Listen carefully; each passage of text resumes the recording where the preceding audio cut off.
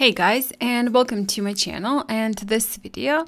Today we will be painting a beautiful sea scenery with a girl in a hat on the wind, and I believe this one will be a little bit more challenging but still very fun.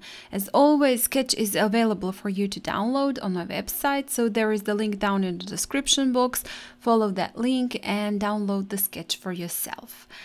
And first thing I did, I pre-wetted the paper around the girl and also did not pre-wet the part where the beach is, and then mixed in my paints. For this I mixed in a darker blue, something like ultramarine, a little bit of green and some dark brown to get that grayish, greenish, bluish color, something like that, and then painted in the part where the sea is. And also I did not paint the entire part, I just did skip some parts, left them white, because I do want that sea to be very soft and to be very light.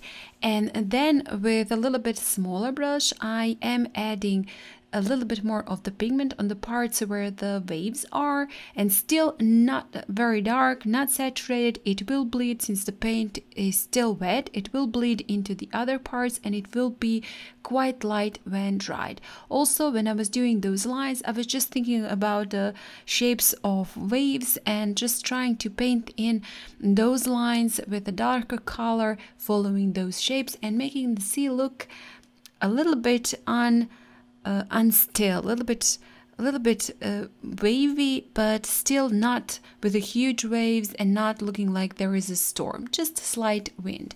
Afterwards I've picked up a little bit of that, something like raw sienna, painted in the beach on top, added a little bit of brown, something like sepia, and then sprinkled again some brown for a little bit more of the texture and smudged it in slightly. Also, when painting the beach, I wasn't painting straight lines, I was just topping it with my brush to get a little bit more interesting textures. Afterwards, I left that to dry completely, and when it did dry completely, I picked up again that mix of green, brown and blue color, that grayish, slightly grayish color, this time a little bit more saturated, and with a dry brush, almost dry brush, and very little water in my paint, I did do the dry brushing, added those lines on top of those lines that I painted with lighter color. I've added a little bit more of the darker hue, and then just get that with that dry brush technique, I got those broken lines and lines that look like waves and unstill sea. So that is how you will achieve a little bit more of the texture if you use dry brushing technique. Also, now I'm just adding a little bit of the white gouache in the lower part, where the first or last wave is, to get that look that maybe there is some foam there. It will, when it dries, it won't be so visible, so it doesn't matter. That was something I did try to achieve, and since I wasn't using very dark colors for the sea, that white didn't come, you know, in first plan. It wasn't so visible, but that was fine. Now I've mixed in a little bit of pink from Etchr palette and added just a little bit also of that ultramarine to get this beautiful pinkish blue color. And to that I've added also just a little bit of the brown to make it a little bit less saturated, and then paint in the head. And when painting in the head, I was just looking to paint the parts, darker parts that were in shadow, and a little bit lighter parts that are highlighted, that were lightened. And then moving on to painting the hair, I started with a lighter color. This one was something like raw sienna, and painted in the lighter parts of the hair, and then on top of it with this darker brown color, I've painted in the some hairs that are going to be a little bit darker. And again, I wasn't using a lot of paint. You can see the lines are broken, and that was fine, because that is how we will achieve a little bit more textures, just make it look like all hairs are the same size, same length, and there are some movement in our hair. Also, moving on to the head, just adding a little bit more of details, a little bit darker pigment where the shadows are, and just doing that little ribbon on top of my hat. And now when finished with that, I've picked up a little bit of that same color that I used for the sea, but this time I've added just a little bit more of the green to it and painted in the shirt of the girl.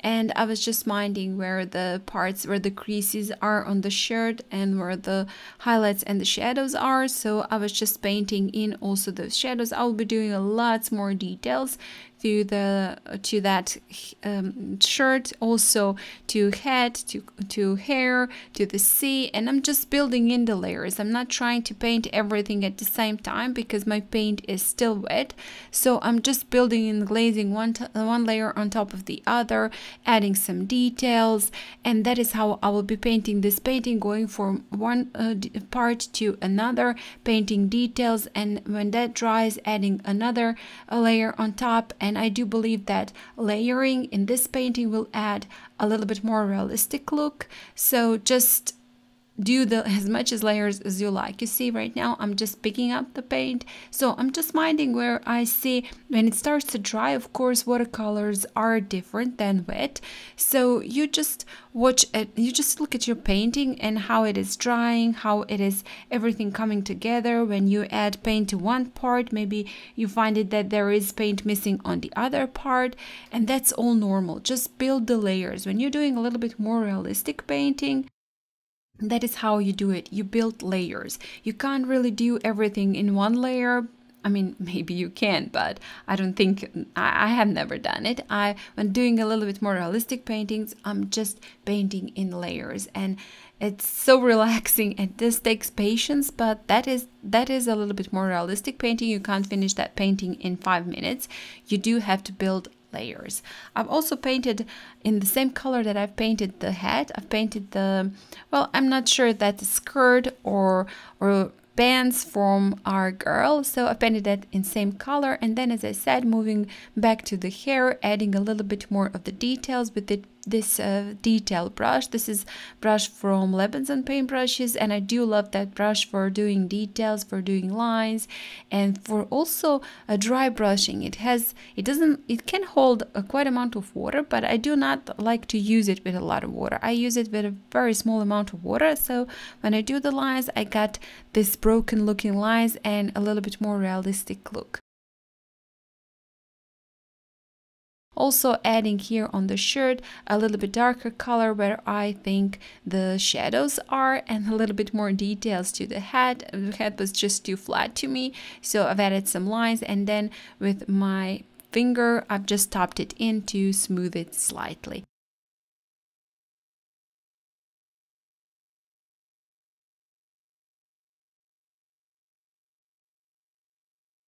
And a little bit more details to the beach, adding one more layer of very light color, light brown, to make it slightly darker. Now that I have painted my girl, it is a little bit darker, so the beach was just too light, and I added another layer. Also same thing for the waves, adding one more layer, just using the same colors as I did before, but this time with a little bit less water, and also doing some lines, trying to achieve maybe wave those foams with adding a little bit of the darker pigment here and there, and just making it look like it is moving slightly.